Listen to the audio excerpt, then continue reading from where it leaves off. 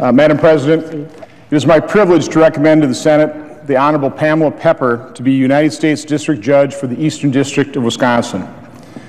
Pam has served with distinction as the current Chief Judge of the United States Bankruptcy Court for the Eastern District of Wisconsin.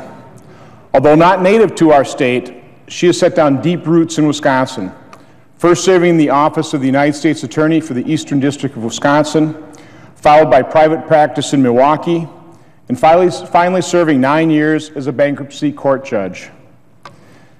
Pam was born in the Delta of Mississippi in a town called Leyland. Her parents were both teachers and instilled in her an intellectual curiosity which has been apparent throughout her career. She migrated north for college and attended Northwestern University in Chicago, where she received a degree in theater. After helping a friend get through the LSAT review course, she realized she might want to explore other careers and ended up taking the LSAT herself.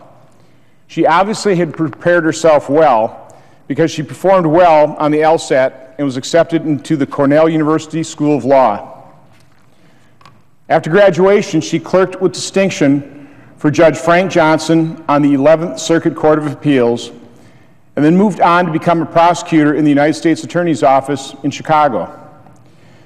She is widely respected within her profession, evidenced by having held offices as the president of the Milwaukee Bar Association and the chairperson of the Board of Governors of the State Bar of Wisconsin.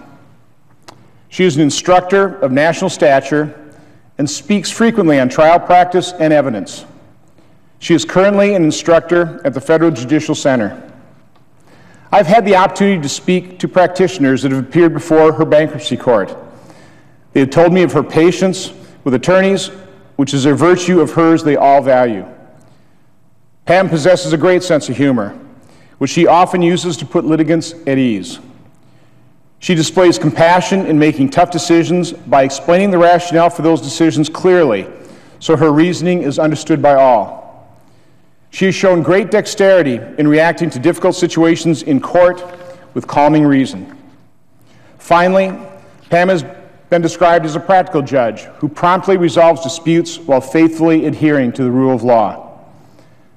Pam's intellectual curiosity, her demonstrated ability to learn new areas of the law and efficiently administer her office has convinced me she will continue to excel in her new role as a federal district court judge.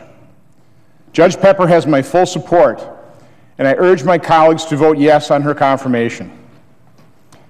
I would like to conclude my remarks by thanking the hardworking members of our bipartisan nomination commission for their dedication and efforts.